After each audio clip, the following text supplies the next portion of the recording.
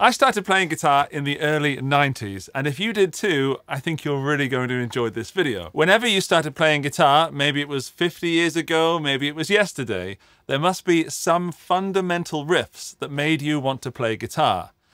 Here are mine. My life completely changed when I was 12 and I was sitting on the back of the school bus. I had recently befriended the new weird kid at school, and he'd lent me a cassette tape of his favourite band. Scrawled on this battered-looking tape were the words In Utero and Nirvana. So I popped it into my Walkman, sat back, looked out of the window, pressed play, and then I heard this.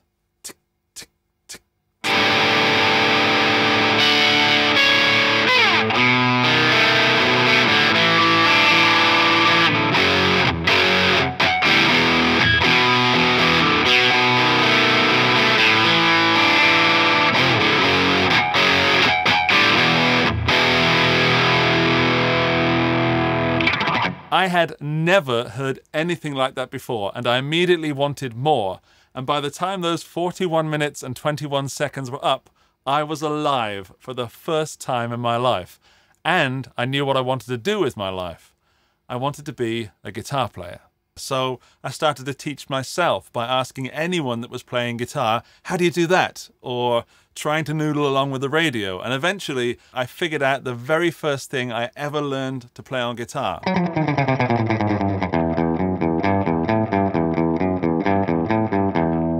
Of course, it didn't sound like that. It sounded like this.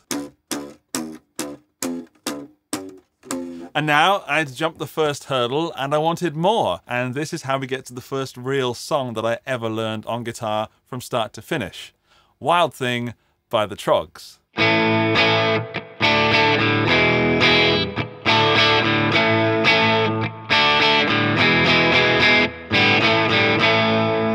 Now, with several open chords under my belt and my confidence soaring, I began to form bands with friends at school, and I finally got to play my first Nirvana songs. However, I couldn't play bar chords yet, so we mainly focused on the songs with easy riffs. The first, of course, being Come As You Are.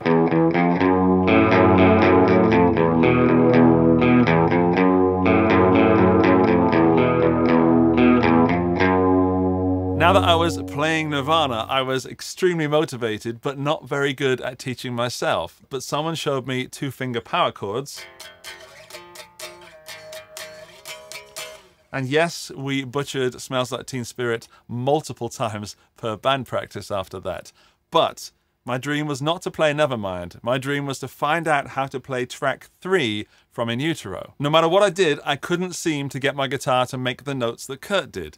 Until I discovered tab books. To be precise, this tab book. And if listening to In Utero showed me the way to playing guitar, this tab book blew the doors off because I now discovered dropped D tuning.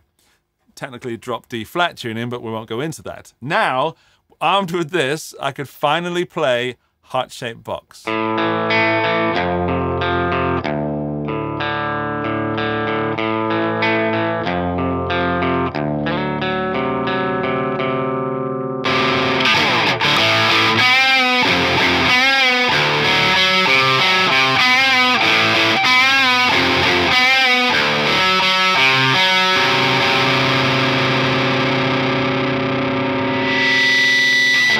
These tab books became my Bibles, and even though I didn't speak its language, music became accessible to me. Up until this point, I'd only been playing this, my first guitar. This is a Hohner LX90 Strat copy, and I was playing this through my Squier practice amp. In 1994, my hero, Kurt Cobain, died. But a week after his death, a band came along that changed everything in my life. Like Nirvana, they were moody, they were cool, they played simple things on guitar, but the songs were great. They were Oasis. And their debut single, Supersonic, helped me deal with the loss of my hero, and I began to mend that Nirvana-shaped hole in my heart.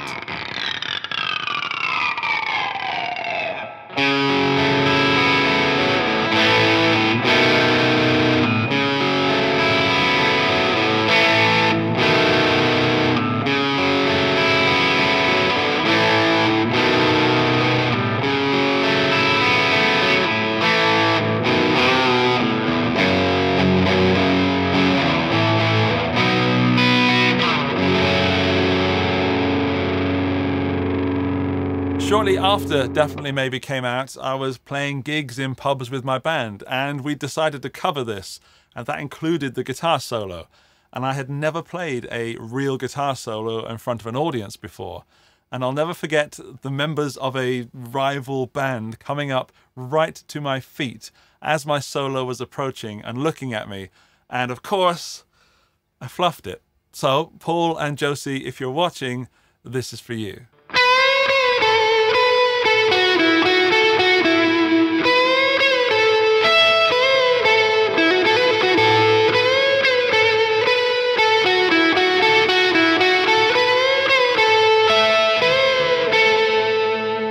For those shows, I'd moved on from the Strat copy and the Tiny Squire amp and bought an H&H VS Musician, which is kind of like a Roland Jazz Chorus.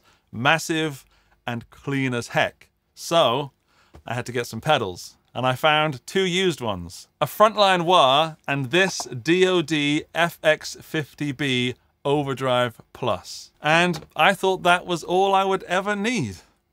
Ah, to be young and naive. This is actually a great point to talk about this video's sponsor, Walrus Audio, in particular, their Fundamental series of pedals. This new affordable range of pedals covers most of the effects a guitar player needs, and Walrus Audio wanted to make something that would keep you covered from your first band practice to a sold-out arena. They're priced at around £95 to £125, and to put that in perspective, I paid £40 for this DoD pedal used in the late 90s. And if you calculate for inflation, the Fundamental series would have cost about £45 back then. So the price checks out. If you want more information on the Fundamental series, there are links to them in the video description, including up-to-date pricing. Right, back to the riffs. In 1995, I saw a music video on MTV that absolutely blew my mind, and not even my moody teenage angst could defend itself against this infectious pop punk. The power of the presidents of the United States of America and their song, Peaches.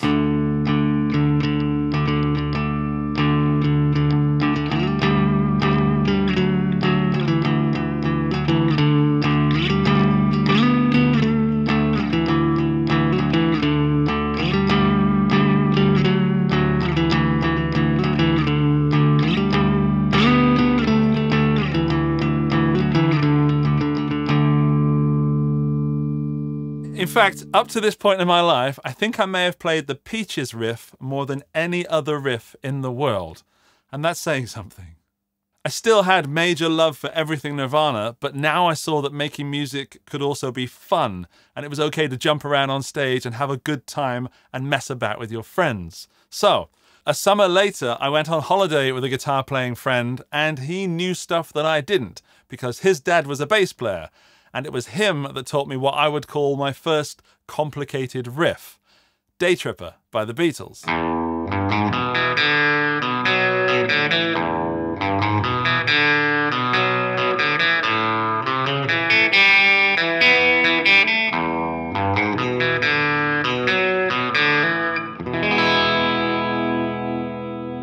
This riff is still one of my favorites today. It's melodic, but it's also kind of a finger exercise, and the Beatles played it and sang at the same time. Not long after that, I went to the band rehearsal of my keyboard player's dad's band, and that night I got my first ever real taste of gas, although it didn't have a name back then. We just said we wanted stuff. Anyway, John the guitar player, the cool dad, had just got a real Gibson Les Paul, and I had never been this close to one ever before. And it wasn't just the looks, it was the sound. And there was this one song in particular that I will never forget hearing at that band practice, because I hadn't heard the actual band play it. The actual band was Ocean Colour Scene, and the song is the Riverboat Song.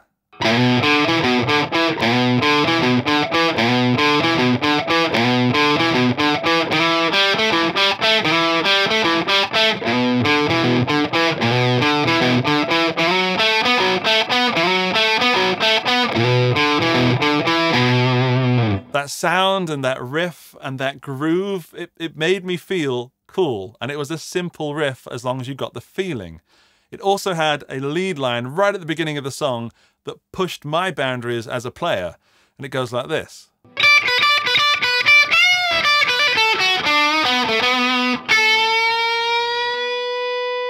Now, I had a little job at this point, and that meant that I could afford guitar magazines. And I realized there was a whole world of music and gear out there that could be had in exchange for money. So, after playing gigs and persuading my parents, I finally got my dream.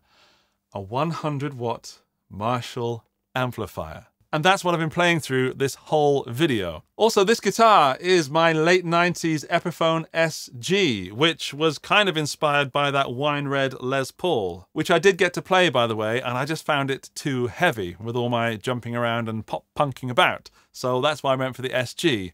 Also inspired by Kelly Jones of the Stereophonics. And since then, this guitar has seen many, many shows. So even though I still love this SG, and I still love that Marshall, and I still love this DoD pedal, we are living in a golden era of gear and information. But without inspiration and a reason to play, it's all useless. It's my hope that this video will inspire you should you ever feel like you're not getting the joy out of guitar that you used to. So my advice is to go back to what made you start in the first place. Go back to your fundamental riffs. Let me know what your fundamental riffs are in the comments section, and if you want more from me in the future, there's the subscribe button. Big thanks to Walrus Audio, and I will see you in the next one.